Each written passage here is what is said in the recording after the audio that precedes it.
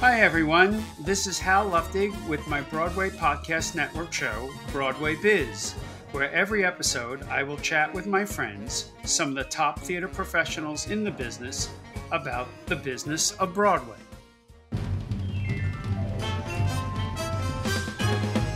Come join the Broadway Biz. You'll be a Broadway whiz. You'll learn to raise cash to open your smash. You'll be all the rage from the pitch to the stage. In no time you'll know the business of show, the greatest job there is. So join our squad as we applaud Hal Luftig's Broadway Biz. Let's get busy with the Broadway Biz. My guest today is Jeffrey Finn, the Vice President of Theater Producing and Programming at the John F. Kennedy Center for the Performing Arts.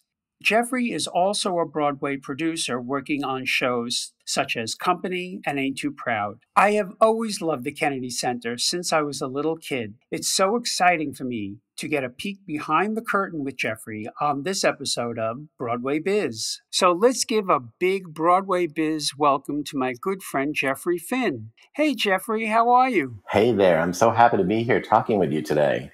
I'm thrilled that you're here too, and I'll tell you a little secret why. To me, the Kennedy Center is like the Cadillac, the pinnacle, if you will, of performing arts centers. And I remember very clearly when I was a kid, in my maybe just becoming a teenager, the family went down to Washington, D.C., and we did all the obligatory, monuments and museums and things like that. And then we went to the Kennedy Center. And I remember walking in the entrance and looking down the hall and seeing that great bust of John F. Kennedy. And then, all the flags of all the different nations and the thrill of that. And the little secret is to this very day, when I walk into that building, I still get that feeling as if, I were walking in there for my first time. I love it. Absolutely. It's such a special place. I share that exact same kind of feeling when I walk in the building. It makes me feel like a more important producer. There's something so important about the Kennedy Center. And so many people tell me, I hear again and again, what a special place it really is and how many people have special memories of it. And for me, it's been such a great experience because it's really a full circle opportunity to be overseeing theater here now, because I actually started out my career at the Kennedy Center. When I was 23 years old, I was hired to deliver some shows for them. And I was a new producer to New York City. And it was, an opportunity that I got to be a producer working at the Kennedy Center. And I created a series called Broadway Songbooks, of shows that were composer songbooks of, the classics of Cole Porter, Irving Berlin, Rodgers and Hart, Rodgers and Hammerstein, with Broadway performers. And we did this for several weeks. And every time I walked into that building, I just had that exact same emotion that you were talking about. You feel like you're in a special, kind of temple of theater. And it's just a great place. And I still feel that each day as I go in there now. That is great. Color me jealous. Jeffrey, can you tell us a little bit about how the journey, you said you started there at 22, but then you at some point left because you were producing on Broadway in New York. Can you tell us what the journey was back to the Kennedy Center where you are now? Absolutely. I was actually never living in DC. I grew up in Boston. I went to college in Connecticut, and then I was living in New York. So I moved right from college and I went to New York City, and I started producing shows there. I wanted to figure out, how do I become a producer? Because at that time, and I still believe that ignorance is bliss. When you're a young kid, you think you can do anything. And that doesn't necessarily, illuminate the path forward in terms of how hard it's going to be later on, especially in our industry. But I started producing shows first in New York City at Rainbow and Stars, which was the cabaret room next to the Rainbow Room, Rockefeller Center there. And again, it was those kind of composer songbooks, small cabaret shows. But I had to be paid for like doing what I did because I was not somebody that had a trust fund or, family money or anything of that nature. So I was a real working producer and kind of had to get in the mud. And at that time, I also had to be a producer and a general manager and a press agent and kind of like I'd load in the set, for whatever that was. And all small stuff, but it grew and grew. And what happened as I was able to do more of these shows, I maintained the relationship with the Kennedy Center in my 20s and 30s, and I was engaged to deliver about one show per season for their audiences and subscribers. And at that time, there wasn't a lot of touring product as much as there is now. So to that end, I was so fortunate to do one play per season for them and have that relationship being on the outside as a producer who they would be presenting what I did. So it's as I said, it's very full circle now to be on the inside there. But I was in New York for all those years until I finally did come down here full time. And that was 4 years ago now, 2016, 2017. So that's when I moved down to DC to really be here full time. But before that, I was exclusively working on Broadway. Yeah, you said something interesting. I just want to backtrack for a second. You said that at some point the Kennedy Center started, producing plays. Was it self-produced or was it just like a tour of something that you organized to play the Kennedy Center? They would often say, we're looking to have a play in our season and we have an open slot in March. Can you, deliver a play to us? So it was truly the producer presenter relationship as we formally now know it in terms of a producer who would tour stuff around, or produce something on Broadway first. What I would do was I would only be producing for them. So to that end, it was to make the economics work. It was really always a challenge, obviously, because I didn't have the length of a tour to amortize all the costs. There's so many questions here now that I wanted to talk about because you're touching on so many topics that was actually the genesis for the Broadway Biz podcast, and specifically about the different aspects of Broadway and how those different aspects, the producer, director, set designer, marries their artistic vision with the financial.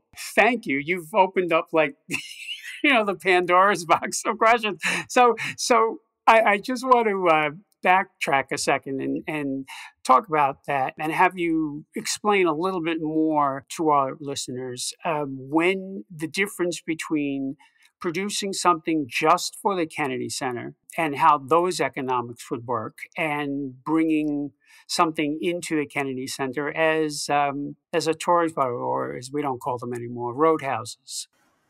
Right. Yeah, it's interesting because it's always a challenge with the finances of theater. Theater is just expensive to produce to begin with. And I think that some of our smartest general managers and general managers in the business, who are those people who really help us run our budgets and run the numbers and figure out, the profit margin or the loss or whatever it's going to be, and how we spend the money that we need to spend. I personally don't know how to not think like a general manager when I produce. I feel very connected in those worlds because having an eye on the economics of it is, I think, as important as being able to make sure that you have an eye on the artistic success of it. And when I look back at some of the shows that I've produced, my greatest successes, in my opinion, have been the worlds where you've got a perfect harmony balance of an artistic success and a commercial success, because we can always be proud of the artistic successes that are not commercially viable, that unfortunately lose a lot of money for investors and other people. But that to me doesn't necessarily deliver, what we're striving for in a commercial business.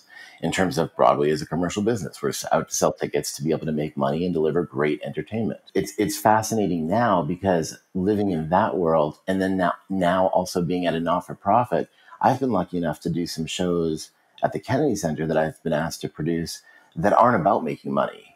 And so it's funny, I'm like, I'll be looking at the budgets and the numbers and I'll see, a huge loss. And I'm like, how am I going to produce this and not lose this much money? Because I can't think in those terms of doing something strictly for art, which often the not-for-profit world is able to do.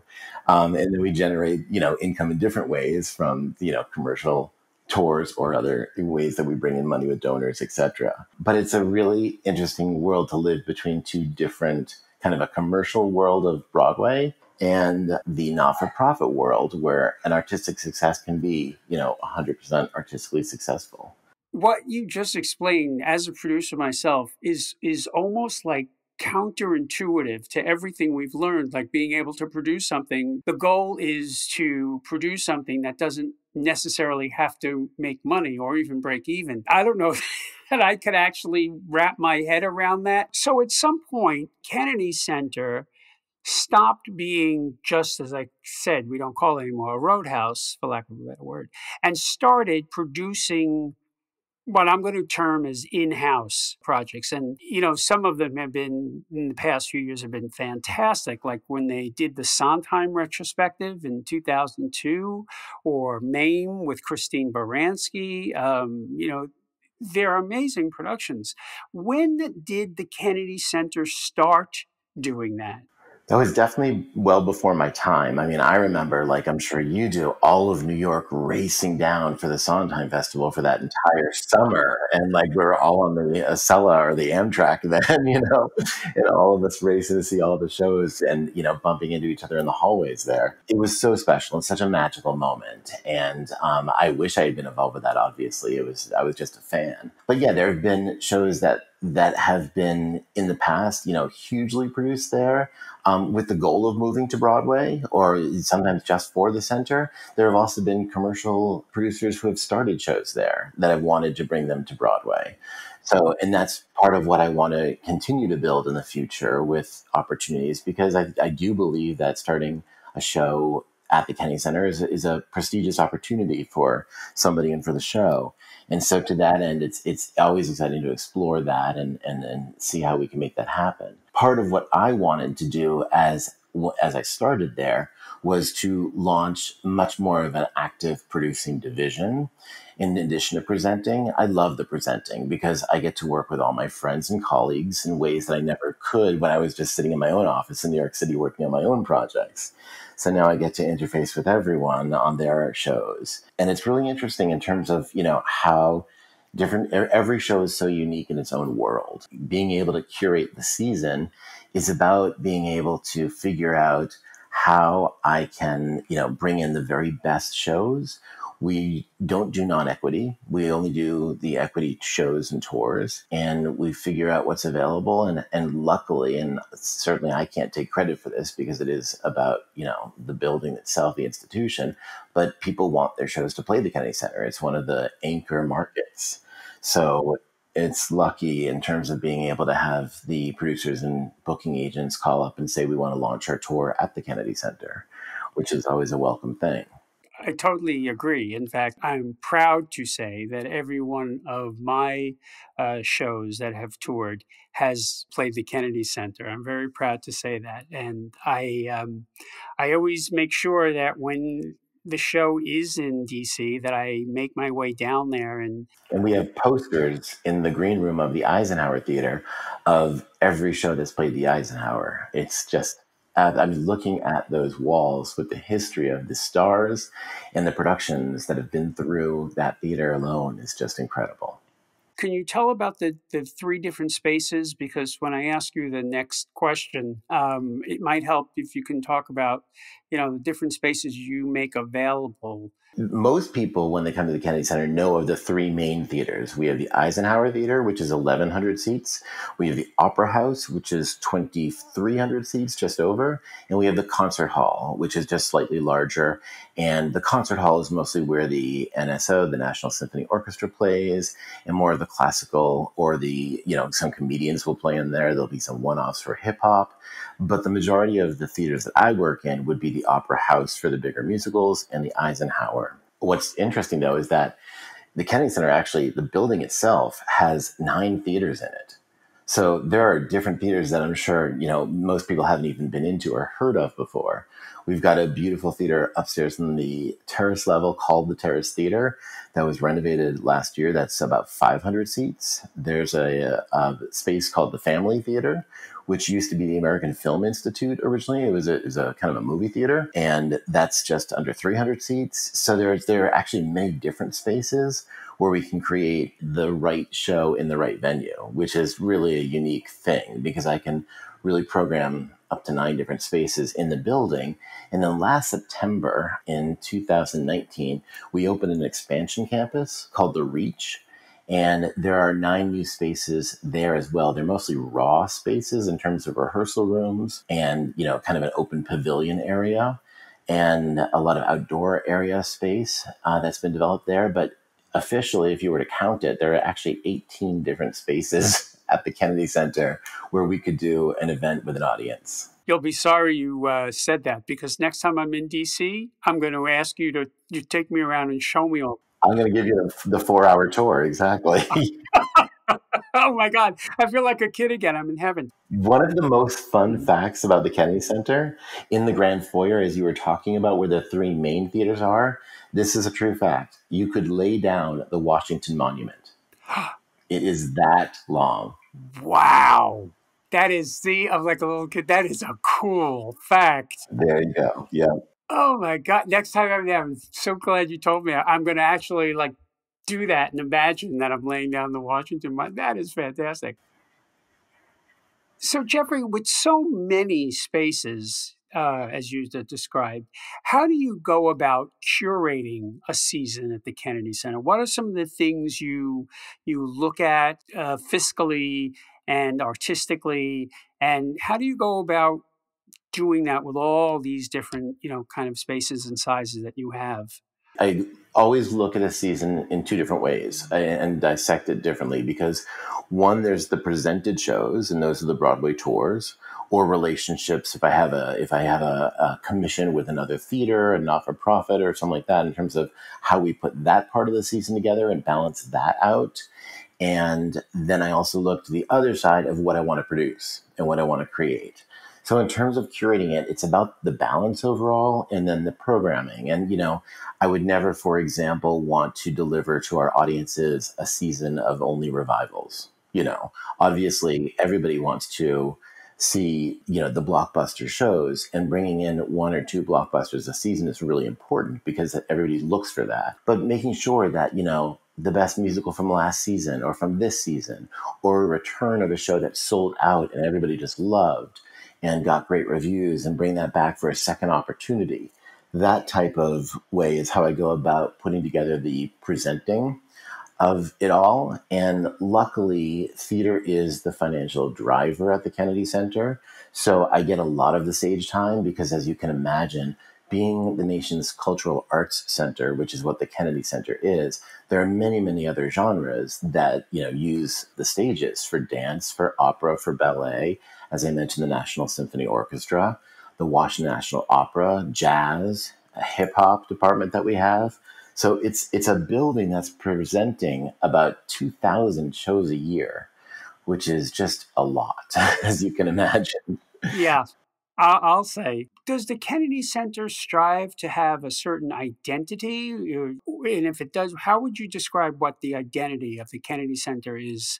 I mean, as I mentioned, is being the nation's cultural arts center. I think that we have a responsibility. I think we have a responsibility to deliver a level of quality for the audiences that really can't be compromised.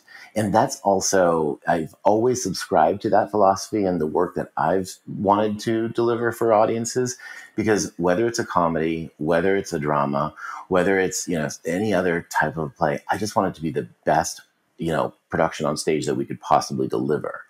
And that, I think, is really what the Kennedy Center represents and stands for, which, that's one of the reasons I'm so proud to be a part of it. To that end, that's really been quite easy to be able to kind of fall in line with that and, be able to, even with the things I produce there, bring only the best artists, only the best, talent. And that's always where we want to start. So when I arrived there, I created a new series called Broadway Center Stage, which was initially to do shows that would be done kind of in concert is what we imagined. In the first season, either we do 3 musicals a season under the banner of Broadway Center Stage, which, we produce, which I produced there. In the first season, we did Chess and In the Heights and How to Succeed in Business. It was, it's so fun for me because we only do these shows for 8 performances. These are shows that you could never do on Broadway for just 8 performances. And I get to handpick the director and the design team and the stars, and really kind of like, it's in a way been hugely rewarding. It's been artistically and commercially successful in terms of being able to deliver great audiences and shows and all that. But I also have to admit it's completely selfish on my part because I get to pick the shows that I want to go see myself. And I joke, but that's actually how I've always measured a show in terms of how I want to produce something. Would I want to buy a ticket to go to that show? And that's always been my barometer.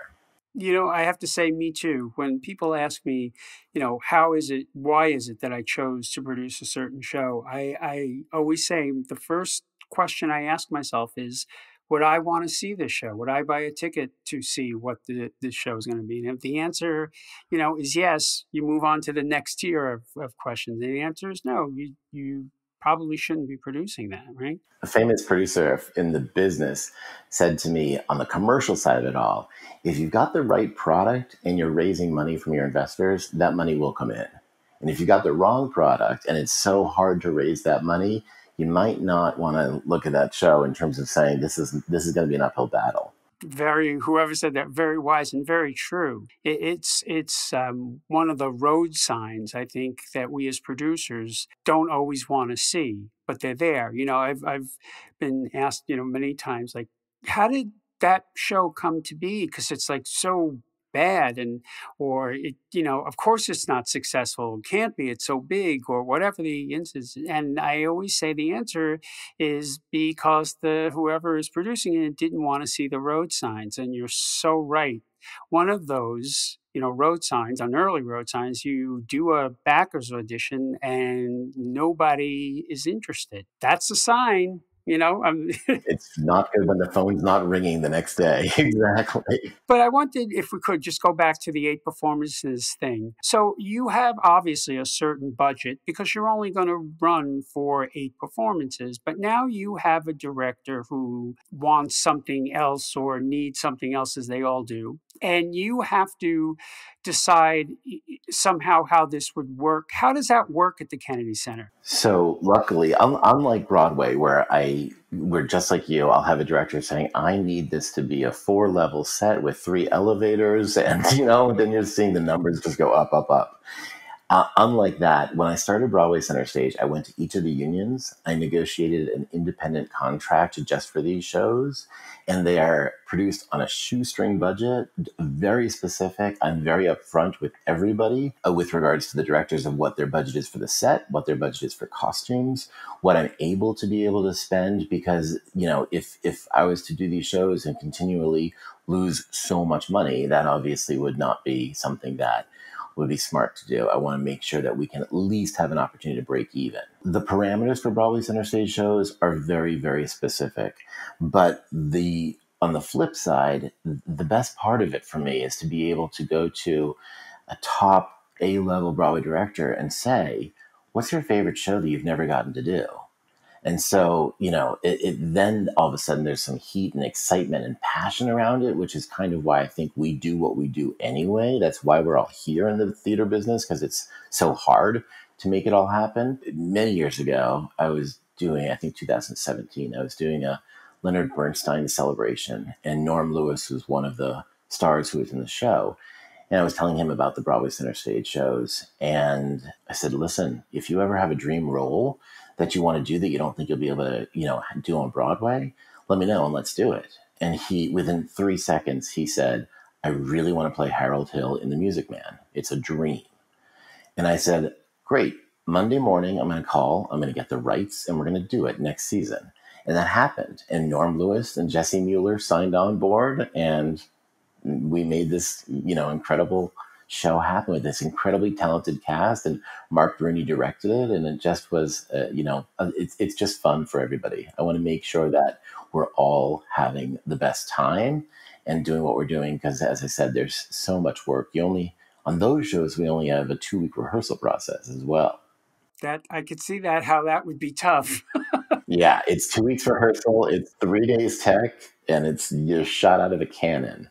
I mean, we really do have it down to a science at this point, but it really was about making sure that any creative person or director, knew what their resources were going into it.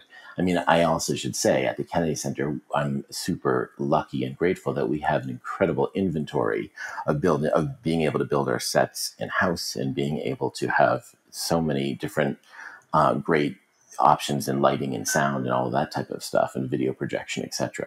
Jeffrey, when you are putting together a season for the Kennedy Center and all the different facets you spoke about earlier, do you communicate with your audience and sort of get a sense of what they want to see? Yes, yes. So in many different ways, actually. So what will happen is that for any show that I produce, I'm actually in the theater each night, and I love talking with patrons. And I now know so many of the regular subscribers who are there, and so I mean, everybody loves to tell me what they want their next Broadway Center Stage production to be. I've got a list, that goes on for days because people are always recommending what their favorite show is. But I love talking with the audience. I love hearing, especially I'm not looking for praise. I don't want to hear good things. I want to hear the stuff that people could say like, I didn't like this, I did like that. That show wasn't for me, that show was for me. And so whether it's producing or presenting, no show is meant to please everybody. I mean, all shows are appealing to a specific group, or you've got shows that are just so popular that, everybody wants to get in and see it, and it's a sold out event, and then you bring the show back. I love talking to subscribers. Being an institution with a huge development department, I also talk to our donors all of the time, and I'm working with the theater donors and people who are always supporting us. And then in addition to that, we have a huge marketing team that's always doing surveys and, asking, in terms of what people want to see and what product and what they're most looking forward to and all of that kind of stuff so that we really feel as though we can keep our finger on the pulse of it all. But again, I go back to saying I'm very lucky and grateful that with 2 huge theaters right there with the Opera House and the Eisenhower, I can often have a season where I'm producing well over 52 weeks of theater. So to that end, with the Broadway shows and the Broadway tours all coming through the Kennedy Center sooner or later, it's a great kind of pathway with regards to being able to continually have, hopefully, a pipeline from Broadway of being able to bring those shows in. Could you just briefly give me an example or two of the differences of producing for Broadway and for the Kennedy Center? I probably approach both of them very much the same. I think that at the end of the day, it would go back to Broadway is that commercial world where if I'm going to do a star play on Broadway, for example, I need to make sure that that star will sign a contract and want to do that play for, 16, 18, 20 weeks to be able to show to my investors that this can be a successful financial venture for them. And we're going to launch something, hopefully that will be, done in many theaters, around the country afterwards. So it's just a different type of a scale because then, it's just everything is more expensive on Broadway because you're talking about advertising costs and, all the other things, there's your theater rent and all of that. Those aren't things that I need to worry about producing at the Kennedy Center. Our advertising could often be one e-blast that goes out to all of our subscribers and our theater patrons, and we can often sell out a show with one e-blast. I mean, that's unheard of, in terms of like when I'm talking about the Broadway Center Stage shows or something like that, where we only have 8 performances. I mean, on Broadway, we're spending hundreds of thousands of dollars on advertising, either weekly or, much more so for capitalizing a show. It's true. It's fascinating. We sometimes on Broadway spend up to $1 million in pre-opening advertising.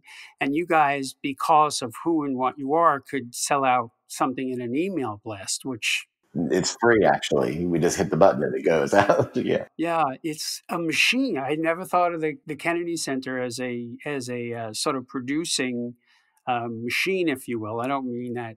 Yeah, I mean that in the most complimentary of terms. No, no, but it can be a machine. I mean, it's a massive institution with hundreds and hundreds of employees, and obviously a press department, a marketing department, development department, education department, and as I said, my goal in the theater world of it all is to really continue to expand and grow our producing efforts.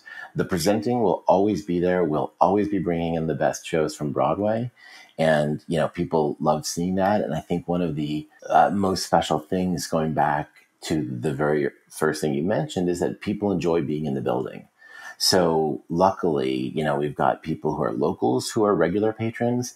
And then, as you were saying, when you were younger and came to the Kennedy Center, we have a lot of visitors. So it's a very active place, and it's a place where people enjoy coming to see a show. It's funny because I have actually noticed a huge difference in going to a Broadway show.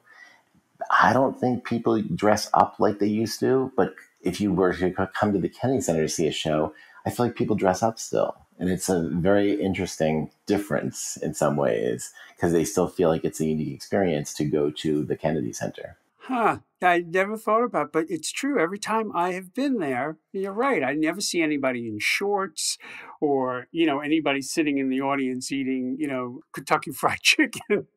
I mean, it's gotten ridiculous on Broadway, but some people, how relaxed they are, which is good, I guess, right? Because you don't want people, being uncomfortable. Exactly. You want them to enjoy the experience, but I do feel people feel responsible to dress up when they come to the Kennedy Center. They do, and I'm one of those people, guilty as charged, because I notice I do. I take it very seriously, and I feel like I'm going somewhere special. Because we are recording this during the pandemic, I wanted to ask you a few things about how that has impacted the pandemic, the operations at the Kennedy Center. What has changed in your operations? And can you give an instance or two where you've had to adapt? Yeah, I mean, the world has changed in terms of, we're on hold. Everybody's on hold. And it's just a horrific moment for all of us when we can't be going to the theater and seeing shows. I mean, technically the Kennedy Center for our regular presentations is shut down. We have gotten permission to be doing some special shows. Over the summer, I produced a few concerts that were outdoors where we could have about 50 people seated socially distant, and then other people would sit further away on the grass and listen to an outdoor concert with Broadway singers. I actually have a Broadway performer coming down to do a solo concert in a couple of weeks in the Opera House. So what we've done is we've created a series called On Stage at the Opera House, and we built a stage on top of the chairs in the orchestra level where the performer will be, whether it's a Broadway performer or the National Symphony Orchestra quintet or something like that, or jazz group. And then the audience themselves sits on the stage looking into the opera house watching the performer's show. So it's really a unique experience. And we launched it with a show that was with Renee Fleming and Vanessa Williams. And it was really a special moment. Just, we've all been denied hearing live theater for so long. And I miss sitting in a theater. I miss watching a Broadway show that I would go to, once or twice a week or anywhere, and here in DC.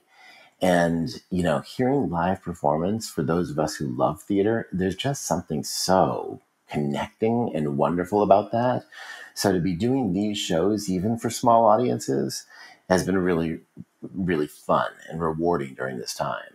Wow. I'm glad you're able to provide not only that experience for you, because I'm with you. I so miss that experience of being in a live theater, but for your audience too, because one of the things I'm concerned about, and I'm going to ask you, is when we do come back, what sort of things do you think you'll need to do at the Kennedy Center to get your subscribers back, your donors back, making people feel like, it's okay to come into the center? No, it's a great question. It's a complicated question because I don't know if any of us know how safe we feel doing different things, and everybody's got different thresholds of their own comfort level. And so, as we were talking about earlier, we've done a lot of marketing surveys about how comfortable are you to return to the theater? And what would you be comfortable sitting watching a show wearing a mask for 2.5 hours? And questions like that. And as you know, we're not going to be able to return Broadway with socially distanced audiences necessarily.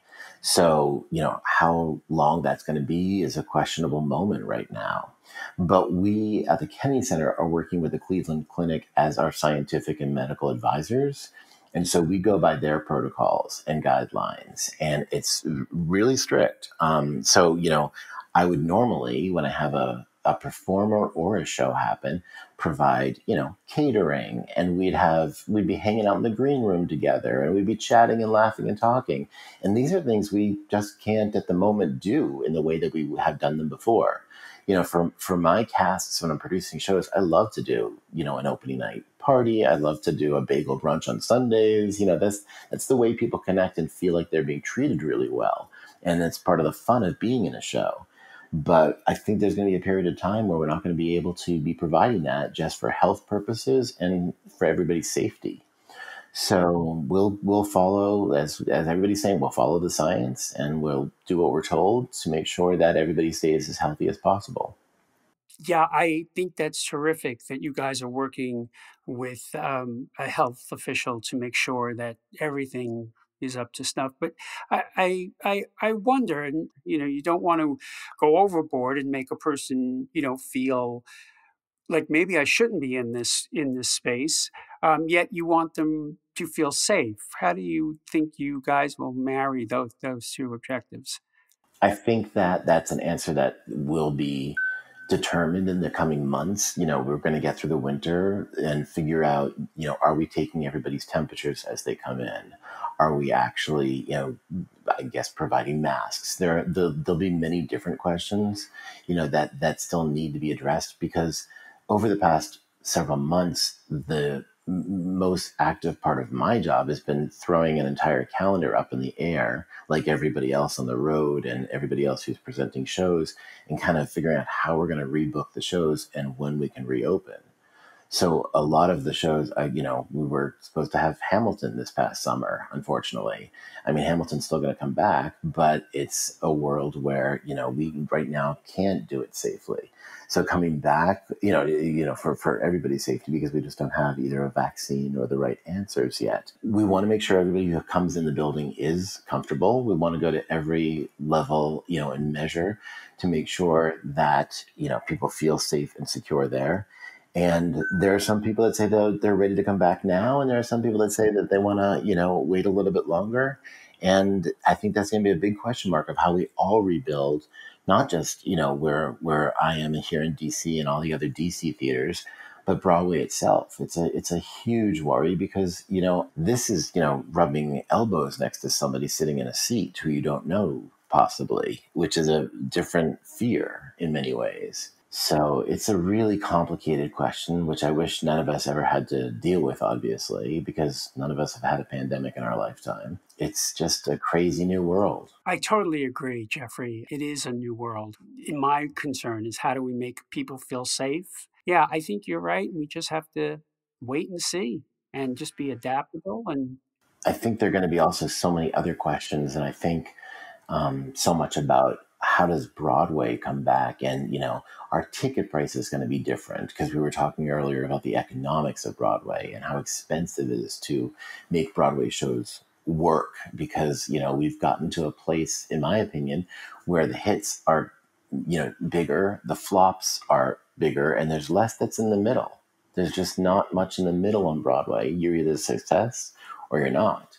And I worry about ticket prices, because we were, in some fairly thin margins to be able to be getting shows to get by. And it'll be interesting to see what audience, if there is price resistance or not. And, a host of different issues that come along with getting people back to Broadway. Jeffrey, I wonder if you have any sense. I'm sure the Kennedy Center is a economic driver for DC. When people go to the Kennedy Center, they're likely to have dinner, or, as you were talking about the Sondheim retrospective, we all stayed over in a hotel, parking, things like that, babysitters, all of that stuff. And with the closures because of the pandemic of the Kennedy Center, what are your thoughts about some of the financial impact that has had on the economy of DC? Yeah, I don't know if there's any part of that that's uniquely special or specific to DC, because I think the financial impact feels like it's everywhere. And I mean, so, strictly for the Kennedy Center, we are lucky to have some unbelievably supportive donors, and many of them from the world of Broadway, who you know very well. But that said, we run by being a business that sells tickets to events. And when you're talking about going for a year and a half, and you talk about, for us or for any theater, what that structural deficit is going to be, and still having, people like myself and many others working on staff, and the bills need to be paid, it's a real challenge. And as I said, I don't think that's unique to the Kennedy Center in any way, but I hugely worry about the theater industry with the either not-for-profit theaters or some of the other theaters that just may not be able to afford to stay open. And again, the job losses and the artistic loss is just saddening in so many ways, because when you think about what could have been created, during this time, if people had been creating more theater, that the only silver lining there is that we're going to have to come out on the other side with new talent, with new people, playwrights, composers, lyricists, new stories to be told. And that's one of my hopes, on the other side of enduring all of this now. Bravo to you, Jeffrey. I'm with you. I stand right next to you, side by side of him. Jeffrey, we're about to wind this interview up, and I just wanted to thank you again so much for taking your time and explaining, all the things you have today about the Kennedy Center and its operations. Thank you. This is so much fun talking. I love it. Let's keep going another 2 or 3 hours. Well, we could absolutely, have another, we could be another whole episode. So Exactly. I look forward. me too, me Exactly. too. But before you go, you're not done yet. I have three what I call rapid fire questions. And all I ask is that you don't overthink. I ask a question and you tell me the first, thing that comes into your mind. Okay. So the Okay. Wish first me luck. Okay. yeah, good luck. So the first one is, this is an easy one. What is your favorite musical? Easy. For me, it's Les Mis. It's the reason I'm a producer. It was my first job in theater. So when Les Mis opened on Broadway, they opened the first national tour in Boston at the Shubert Theater. This was 1987. And I was a senior in high school, and I sold T-shirts just so I could get to watch the show every night. So I sold a bunch of T-shirts and all of the merchandise that they had for Les Mis, and I would pack up my booth really quickly, turn in the receipts and run to watch the show. So I probably saw Les Mis hundreds and hundreds and hundreds of times. Oh, I love it. I love it. I was going to say, if ever there was a reason to love a show, it's because you were selling the T-shirts. Exactly. Exactly. That's fantastic. Love Okay, it. here's the second one. What is the wackiest moment you've experienced in the theater? Oh my gosh. I have two things that have happened, one at the Kennedy Center, one on Broadway, that are forever imprinted on my mind that will take years of therapy to erase. Probably. I'll Oh start my there. God, you got to tell us what these are. Yeah. So the second one was a little bit worse. The first one was wacky, when you ask wacky.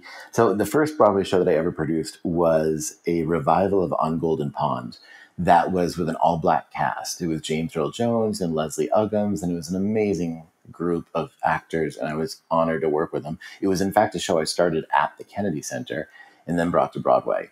But to get to the point of your question, there was a guy who used to come to the theater probably once a week, buy a ticket in the front row, and because it was James Earl Jones, who was the voice of Darth Vader in Star Wars, he would wear a Darth Vader mask while he watched the show.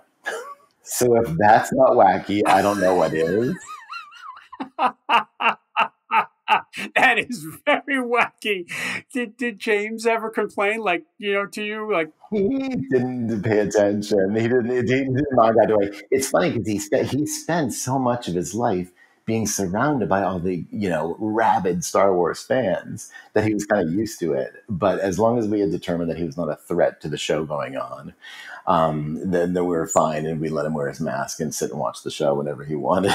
So that is great. Well, that's one wacky. What's the other wacky moment? the other wacky one happened a couple years ago at the Kennedy Center. I guess I shouldn't name the show because they probably wouldn't appreciate being named, but there was a family-friendly blockbuster musical playing at the Kennedy Center. There was a guy there who was sitting at probably row F or G or H on the aisle in the orchestra in the opera house. Probably had gone out to dinner before the show, probably had had a few too many drinks. And for some reason, we watched this guy get up out of his seat, walk to the front of the stage, hop up on the stage during the opening number of the musical, and literally walk across the stage during the opening number. And nobody knew what was going on. But I have to applaud this cast because they were doing this huge opening number.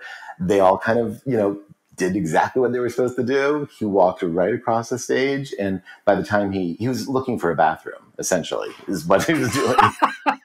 But by the time he got across the stage, off stage, they had the Kennedy Center security there to take him right out of the building. So, Gee, I wonder why.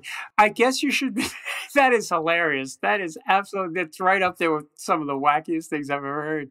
I guess you should be grateful that he didn't turn to the cast in the middle of the number and say, "Can one of you please tell me where the restrooms are?" exactly, or start dancing or something.